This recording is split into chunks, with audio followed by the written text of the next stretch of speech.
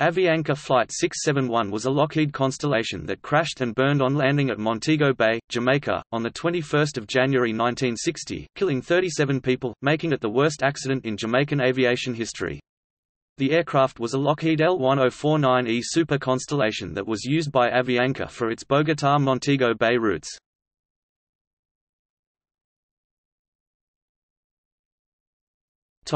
Aircraft.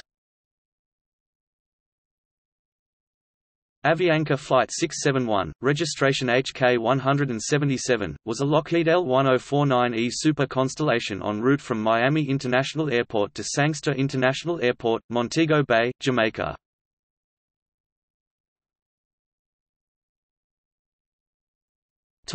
Accident.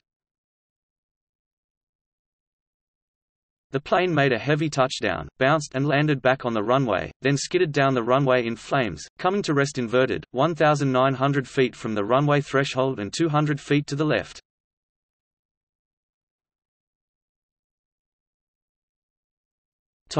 Aftermath.